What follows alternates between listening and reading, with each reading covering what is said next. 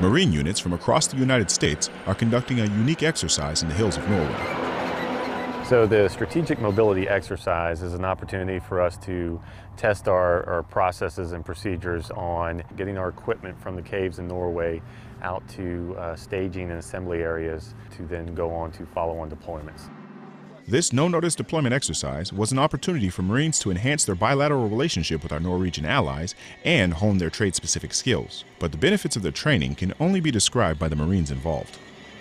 This definitely helps broaden my perspective. It helps me understand how much work, time, and effort it actually goes into being able to move in 72 hours. Because we have a lot of Marines that just hit the fleet, that just got from the schoolhouse, and this is the first time driving long convoys, long roads, thin roads, by themselves, no instructors. The vehicle in front of us, he's a brand new PFC, has never driven an 18 for this long, and he's rocking it. I think that this whole exercise is something that will teach not only the Marines here, but the Marines that come here in the future. It will teach them how important it is to be ready at all times, because you never know what's going to happen next. Army Sergeant Henri Baril, Varnes, Norway.